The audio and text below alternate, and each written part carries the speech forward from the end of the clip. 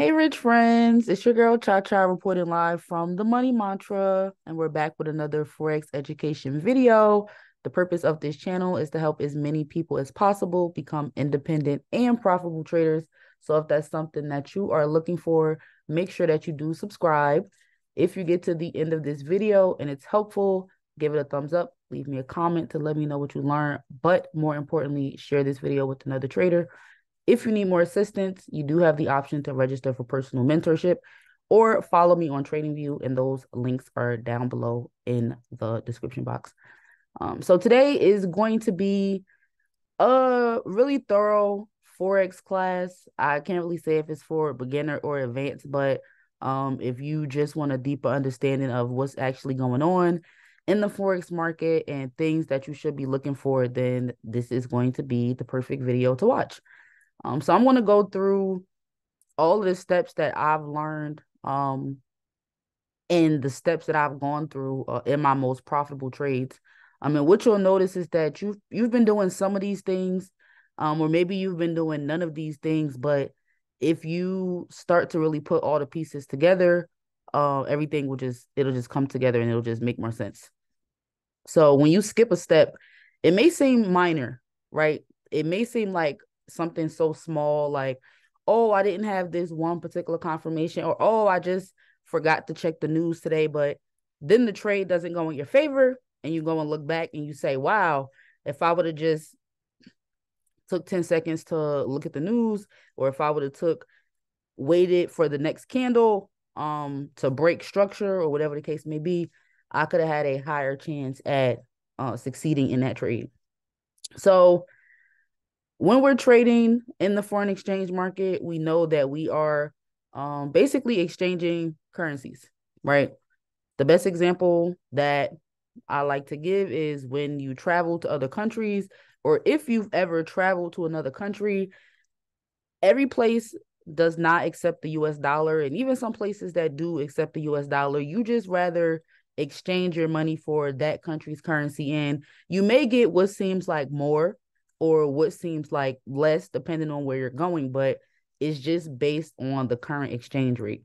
So if you guys have ever traveled outside of the country and you've exchanged your money, just drop a 7 in the chat, right? Because essentially that is what we're doing, except we are only doing it digitally, right? So when over here on my watch list, I have several different currency pairs, and currency pairs are just two different currencies that are being traded against each other, right? So we may have the euro versus the United States dollar, and this is commonly known as Euro USD. Every currency pair will have about 6 letters, and one will stand for one country and one will stand for the second country. So GBP USD, that's the Great British Pound against the United States dollar. NZD USD, that's the New Zealand dollar against the United States dollar.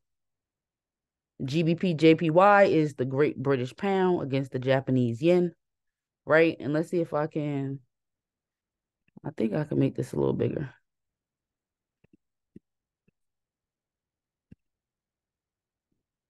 All right, because we need to see the full price. So the first currency is called the base currency, and the second currency is called the quote currency. And the numbers that we see, which are the numbers that we typically plug in for our entry points, where you're going to enter a trade into the Forex market, you can profit by either buying or selling.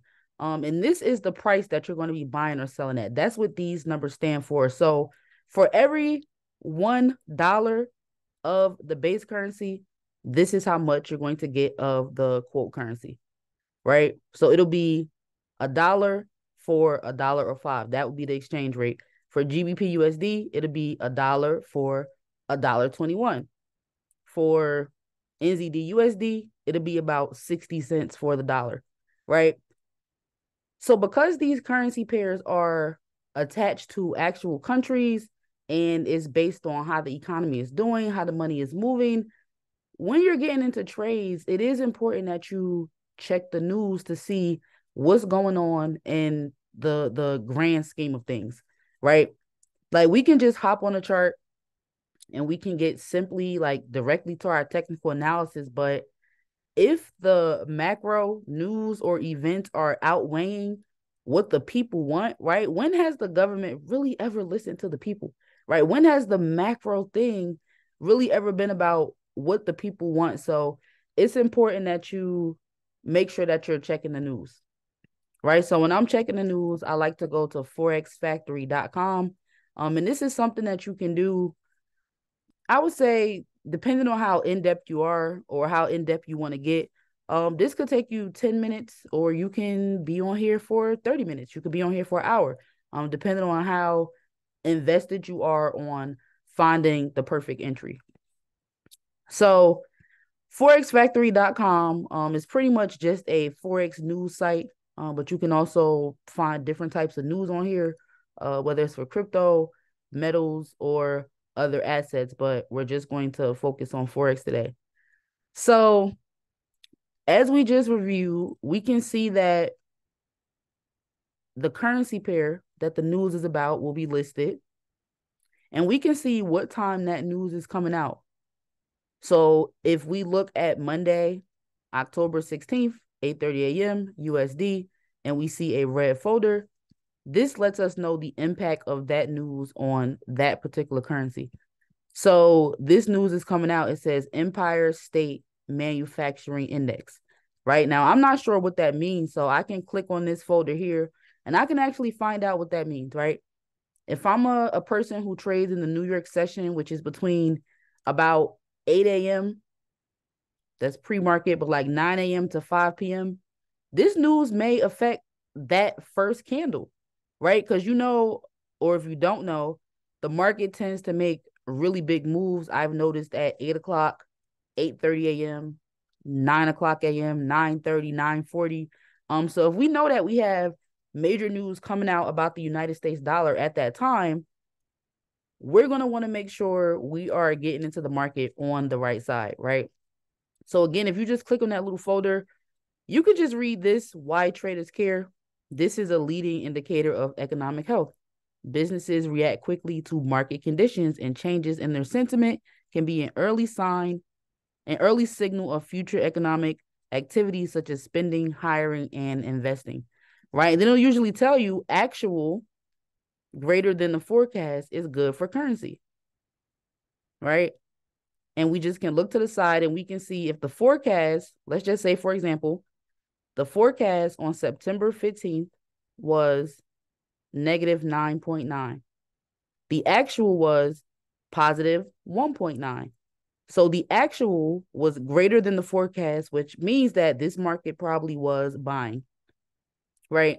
So if we go back to our chart on September 15th, around 8:30 a.m., the market should have made a big move, whether it was buying or selling. And we can just go check that out to see what happened, right? And let me make this smaller again, right? So, and this is all things that this is just something that you want to do before you actually start trading, right? And you don't have to click every folder and open it, but if you see a red folder, it's high impact news. It's really going to affect how that currency pair is moving for the day.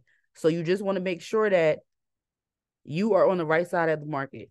And we don't have any news coming out just yet, but if you're on the website at the right time, you'll actually see a timer. And if you're trading at that time, you can see in real time how the news is impacting the market. So we're going to go back to September 15th at 8:30 a.m. If you ever, and this is a tip, guys, too, if you're using TradingView and you want to go back to a specific point in time, you can click this calendar right here. At the bottom of the chart, you should have it on the free version and go back to where you want to go to. So I want to go to September 15th at 8:30 a.m. So that's where I'm going to go without having to scroll.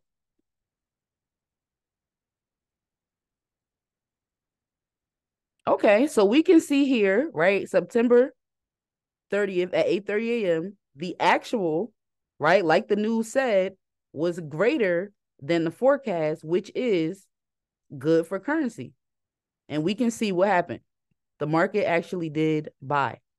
right? So if you would have stayed in the trade for a minimum of 4 hours, you could have secured your 40 pips. And you guys know 40 pips is my favorite, right? So 3 hours and 45 minutes, 40 pips. Your TP1 would have been hit off of, and I'll even put the indicators back just so we can put everything together and see what was really going on here.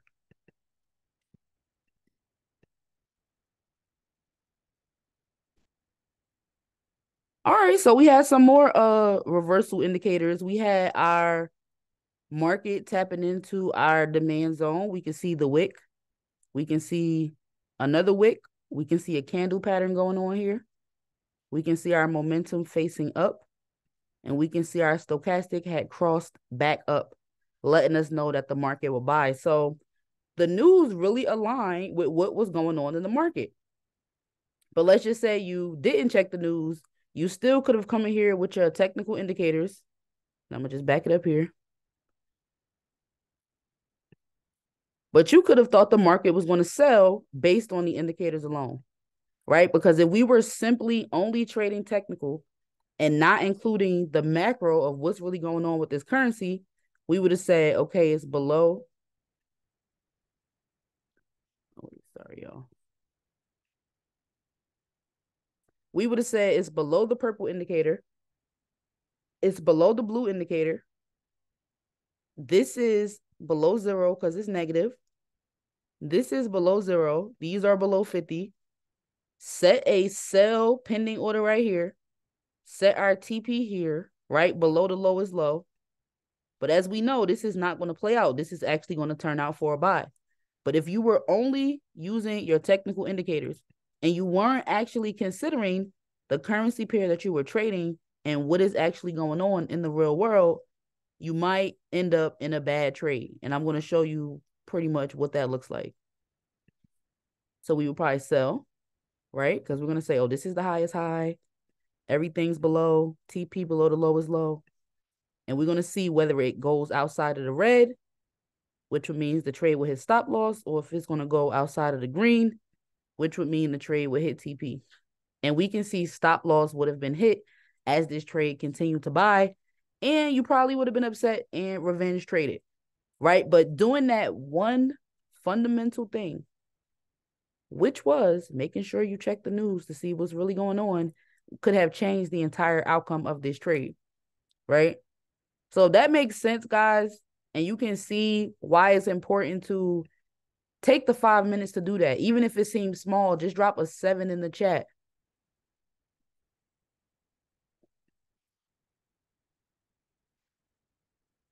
Because trading is really, it's like a puzzle, right? And the puzzle is really not complete with all of the pieces, without all the pieces. So the very first piece that you need to understand is, what am I doing, right? What am I doing? And you're trading currencies. And currencies are literally the money that is attached to a particular country, right? And you would have to know what's going on with that country to decide if you're truly going to buy or sell. So that's step one, right? And I'm just breaking down everything that I've basically talked about in my other videos, but it's like I've literally been teaching since October 2020. So it's really like my teaching 3-year anniversary. So I don't always go over the basics as in-depth as I used to, but I'm really a basics educator, right? So I'm just really taking it back to what are we doing here, right? And how can we convert this understanding into real dollars? Because we can, we just got to understand what we're doing. So the next thing we are going to talk about are the types of indicators we should have on every type of trade, right? And why you don't actually have to use the indicators that I'm using. If they make sense to you, cool, that's good. But if they don't make sense to you, as long as you know what you're looking for and why, you'll hopefully be more profitable in your trades. So when we are deciding whether we should buy or sell, we always need some type of trend indicator on our chart. right? The three types of indicators that we need on our chart, if you're using indicators, because some people just use price action, you need to have a trend indicator. You need to have a momentum indicator. And you need to have a volume indicator.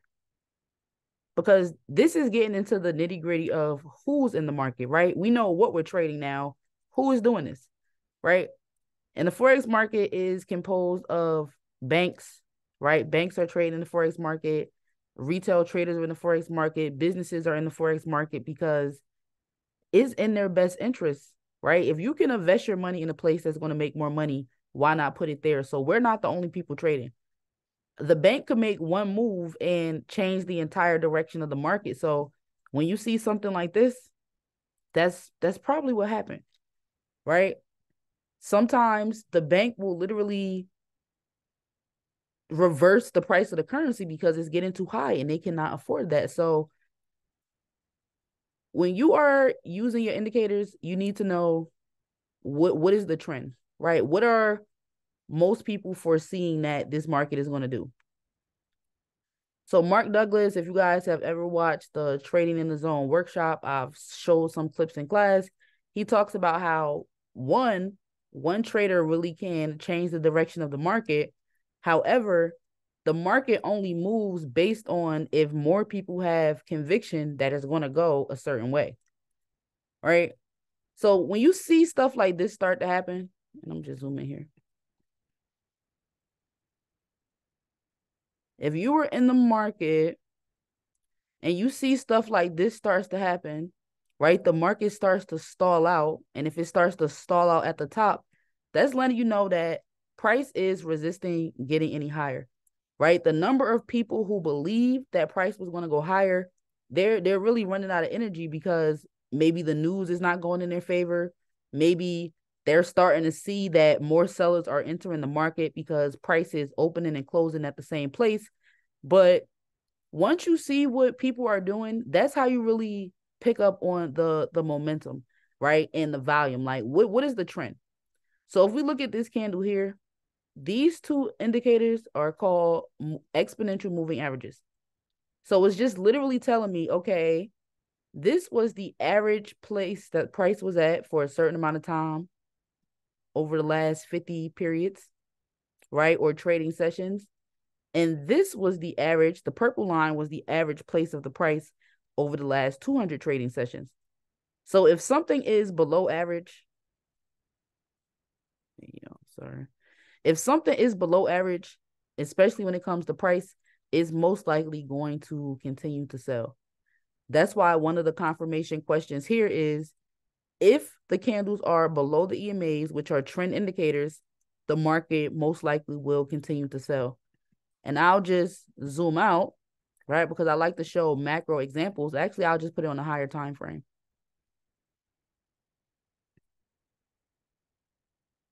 Right? We can just look at this and see that whenever the candles are below and I'll just zoom out even more. We can see that whenever the candles are below the EMAs, the market tends to be on a downtrend, right? Because this is telling us where most people are willing to sell, right? So if most people are willing to sell here, once the momentum starts to pick up, the market will continue to go in that direction. And it's the same thing when the candles are above the EMAs, right? These are telling us the trend. What do most people believe right now? That the market is going to go up or that the market is going to go down? That's why it's such a good time to enter, and I'll just highlight some of these examples for y'all. It's really a good time to enter once the candles have crossed above the EMAs, because this is letting us know, right, based on what this candle is reflecting, more people believe that price is going to go up, right? Because price has just crossed the average place for the last 50 trading sessions. That's a lot. It just crossed where price was for the last 200. That's a lot, right? So if that makes sense or is making sense, drop a 7 in the chat. And it's the same thing when you're looking at it for a sell. So again, I'm just going to zoom out. And we can see price may have been, that's why when price starts to sell, it's really selling, right? It makes sense to, if you're coming from a scalping mindset, or you're still in a mindset where you're like, I want to get money quick, I want to get money quick, you can back test and see so many examples why it's better to hold your trades than to rush and make profit, right? Now, the trades that I like to recommend, they're usually about 80 pips. Sometimes I'll let the trades run, but if you've seen multiple times that the market is going to go there, you really just have to trust your analysis, especially when it comes to the news, right? Is the news aligning with what I see going on with my technical indicators? Is the news aligning with price action as well? Are people, because price action is literally people are deciding whether to buy or sell, right? And people are reacting off of the news, right? So we can see the market was in a bit of consolidation here, right? Meaning that price wasn't really going up or down. It was staying in its range. But what happens? We see price crossed below not only the 50 trend line, but the 200 trend line. And then it continued to sell for a very long time, right? Now, this is the 4-hour chart. So we can actually look at this and see how many pips this would have been if you would have just held this trade. We're going to do the short position. We're going to enter at the cross. We're going to set our stop loss at the previous high. And we could do, oh, this is already 130 pips, right? So let's just do 150 pips and 25 pip stop loss, right? So this trade, even with a 25 pip stop loss and oh, that wasn't 150 pip TP, but you can see that you could have held this trade for a very long time and really stayed in profit. That's like, it say 10 days. So if you would have held this trade for a week and another 3 days, because they don't include the weekends here, that would have been 198 pips, right? Some of us are already risking $1 in our trades, and some of us are already twin trading. So that could have been $400 just by holding the trade and doing your analysis, right? So it's nice to secure small pips. And I try to encourage you guys to always make sure you're securing your profits, but that's why there's a TP 1, 2, and 3, right? So that you can have confidence that the trade is going to continue to go in that direction, right? Even if it does retrace, right? We can see it was selling, right? Some of us would have got nervous here and probably took our profits out once it came back up, but then it continued to sell, right? And then you probably would have got nervous because it came back up, but then it continued to sell, right? So the trend indicator here are the EMAs. They do a really good job at letting you know what most people are doing, right? And I'm not saying that you have to follow those people, but it's nice to know what people are doing, especially when it comes to money, because if everybody's running that way, I don't know about y'all, but I'm run that way too, right? And when you see those really big candles, that's when you get into volume, how many people are running, right? Then when you check the news, you see why people are running, right? And you really just have to remember to put all of these things together and understand why you're doing them. It's not just, oh my God, trading is so boring, I have to do all these things just to, it's like, no, all these things are integral. And I always compare it to driving. When I first was learning to drive and I was reading the book, and they was like, put your seatbelt on, check your rearview mirrors, check this mirror, back up, I'm like, it's a lot. I'll take the bus. It was a lot. So it's the same thing when it comes to trading. Now I just get in the car and everything's like second nature. Like you don't have to really stress about it because you understand why you're doing it. Yeah, I'm gonna check my mirrors because I'm not going out like that. So the more you know, the better you'll do, right? So we're not going to talk about the momentum indicator right now. We're going to talk about the stochastic, because the momentum is really just telling you literally the momentum of which people are buying or selling. So we're going to take that off, and we're going to talk about the stochastic.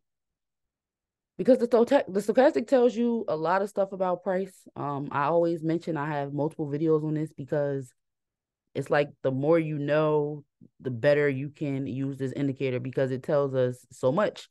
It does tell us volume as well. It tells us momentum. It tells us a lot. So anytime you see any type of line indicator like this that's not up here with the candles, right? Any type of line indicator down here, this could be the stochastic, this could be the momentum, this could be the RSI, this can be Bills Williams lines. Like, it's so many, but the basics of these type of indicators are, well, we're gonna talk about the stochastic. You'll notice that there's a upper white section, there's a lower white section, and there's a blue section, right? So price usually will stay in a range, or price will be going one particular direction. Whenever you see price crosses above this top line, oh, that is so crooked, y'all. Whenever y'all see price crosses above this top line, this is known as the 80% line, right? That lets you know there are a lot of people, right, that are buying. When price crosses above, and you'll see over here it says 80%. When price crosses above this line, it means price is overbought. It means it's getting crowded in here, right? And eventually we're going to have to kick some people out, and we're going to have to go the other way, right? So once it's crossed up into this overbought area, right? This area is called overbought because it's too much going on. It has to sell eventually. Not that you should start looking for a sell right away, but you know that it's only a matter of time, right? So you can consider other factors, but the stochastic is a really good indicator to use, especially if you're somebody who wants to trade reversals as well, right? The cross up, any type of cross, up or down, is letting you know that a reversal is happening. So once it crosses up, you may be thinking, well, it's above 50, it's higher than that, but we know price is overbought. We can see prices overbought by the stochastic, but we can also look at the candles, right? We can see that there was a lot of buyers. We can see the body of the candle, or the volume of how many buyers were there. But then on the very next candle, right, the buyers were running out of steam. How can we tell that? Look at the body of the candle compared to the previous one. So whereas we had a big push up here, which probably pushed the market into being overbought, the next candle was smaller, meaning that the buyers, they're literally, think of it like a tug of war. They were energetic, right? They're running out of steam. It's in the overbought zone. And then the next candle we have is a strong red candle, right? So I'm pretty sure, I don't know if any major news came out at this time, but if we look at the indicators, we look at the candles, we look at everything together, we can see, okay, I could have seen how this was a reversal, right? We're looking at price being overbought. We're looking at the buyers running out of steam. We're looking at the next candle being a big red candle, telling us that the sellers are now in control of the market and they have the potential to push the price down, right? So even if we decided to get in on the next candle where it opened, and we set our stop loss a little bit above the previous high, and our TP below the previous low, this trade definitely would have hit TP within the week.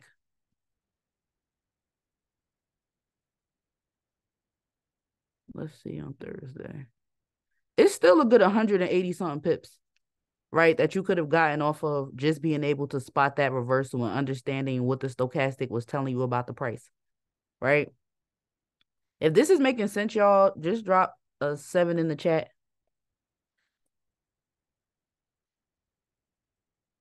And again, if you joined the class a little late, we're just pretty much looking at every aspect of the chart in depth, so that you can understand what you're looking at, why you're doing these things. You can make sure you're not missing any steps, right? Because it's nice to be able to do it quickly, but you can only do something quickly once you have the experience and you know what you're doing, right? So that was a sell example. We can look at a buy example. right? So this is a buy example, but I'm going to start from this candle here, right? So we can see that the market was consolidating, right? Meaning that it hasn't chosen a clear side. It's not really going too much higher. It's not really going too much lower. It's staying in the zone. Then we can see that structure was broken on the downside, right? So somebody probably would have thought, okay, structure was broken on the downside. If you're just trying to do this really quickly, you're just going to get in for a sell because you're only using that one piece of knowledge. Structure was broken on the downside, but you're not considering what happened next, or you're not considering what's happening on the stochastic. When the stochastic is below, right, this is the 20 line, this means that price is oversold, right? It means that there were too many sellers, right, in the market, as we can see reflected from this candle. Then we can see the sellers quickly ran out of steam because look at the next candle. It's red, but it's barely anybody on this candle, right? Plus, we see that price was oversold. It was only a matter of time before it bought. But the candles being above the purple EMA, right now we're putting everything together. The candles being above the blue EMA, the sellers running out of steam, the market crossing back into not being overbought, oversold, buy, right? And within a week, let's just say if you're going to hold your trade for a week, or we don't even got to hold it. Let's do how many pips we would do. We're going to do a long position. We enter where the last candle closed at. And that's the last thing I'm going to review is just opening and closing of candles as a way to enter, because that's what I wanted to talk about a little bit today too. So we're going to put your stop loss at, let's say 40 pips. And let's put your TP at 120. That's a 1 to 3. Oh. A 1 to 3 risk to reward ratio, and TP would have been hit, right? 40 pip stop loss. And whenever you see a candle like this, for you guys who aren't really hip to all the candle shapes and stuff like that, this candle right here is called a doji candle. It's a doji candle, and a doji candle has basically no body, but it has an equal wick at the top and at the bottom. Usually when you see the doji at the bottom of a trend, it's letting you know that the sellers have run out of steam and the market's probably going to turn around. We see another doji here, right? So if you were confused and you wanted to get out here, you see another doji, you can assume price is going to continue to go up, right? And I have several videos on candles. The Candlestick Trading Bible is also pinned within the chat if you want to just learn more about the candles, because they really help. So imagine knowing that, imagine understanding the news, understanding this doji means a reversal. This doji means price is continuing, right? Because it's at the bottom. A doji at the bottom means price is going up. Plus, our stochastic crosses back up. Signs for a buy, right? So these are just small things that you can consider or also start to do. So if you guys have any questions so far, you can drop those in the chat. If not, I'm just going to show you pretty much just one more candle basic thing that you can look out for that can also help you decide if the market's going to buy or sell if you're confused.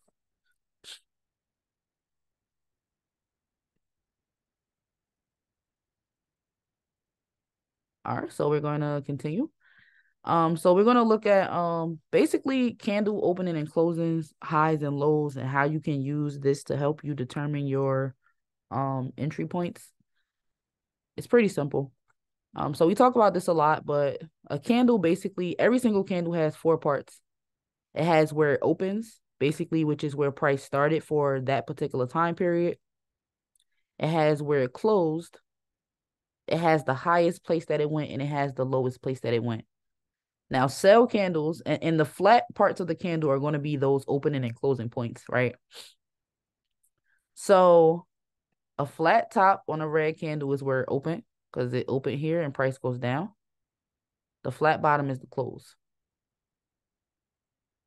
The top of the wick is the high.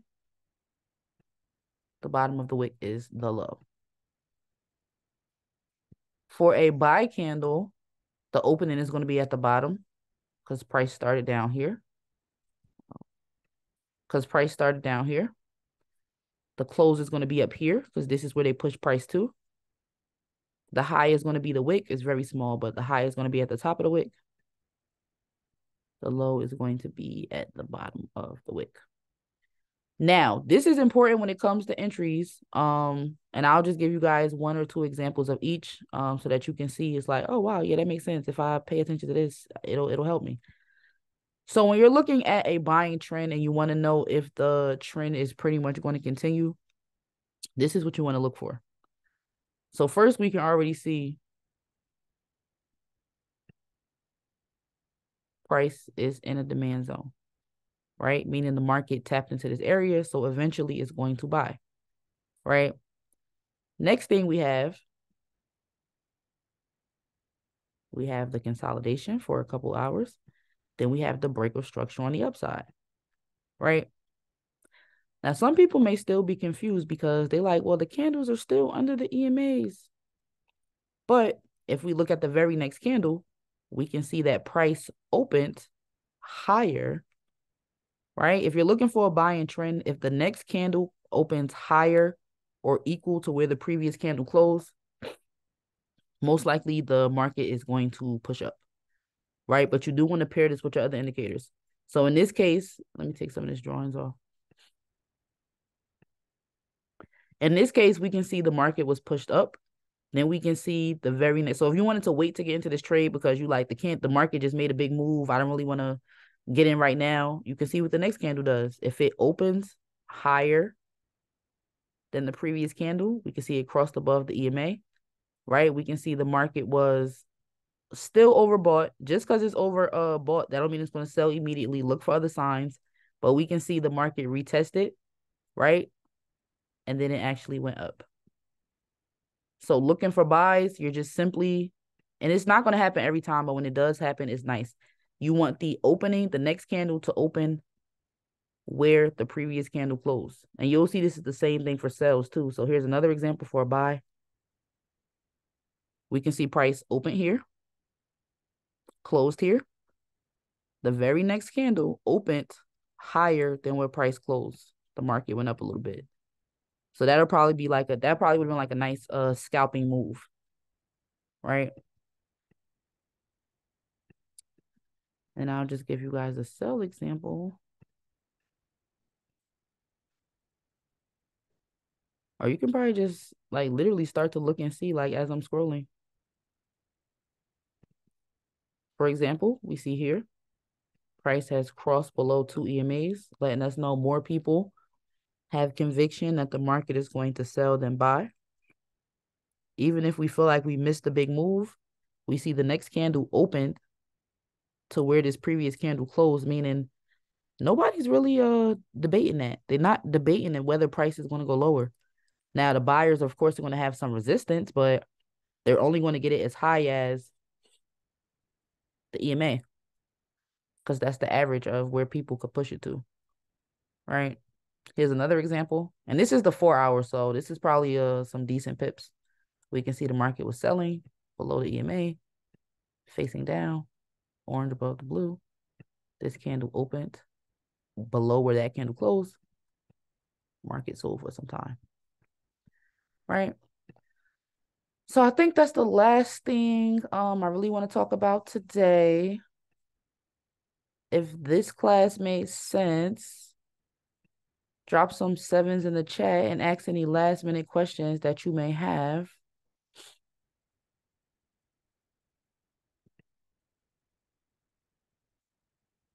Right, we can check the news for the week. We don't know what's going on with that. USD has a couple red folders. We can look out for that. Okay, great. I'm glad it made sense. Let's look at this on the 1 hour chart. Actually, I'm not looking at nothing too much right now because the market just opened, but I do encourage you guys to hop on the charts and maybe back test before taking any live trades. Or if you want to just honestly hop in and get right to it, feel free. Yes, I'm going to upload this video, and it will be posted within 24 hours on the YouTube. I'm glad it was helpful. The challenge for the week, I honestly am not sure. I'll probably use the wheel spinner to decide. Oh yeah, the winners from last week's challenge.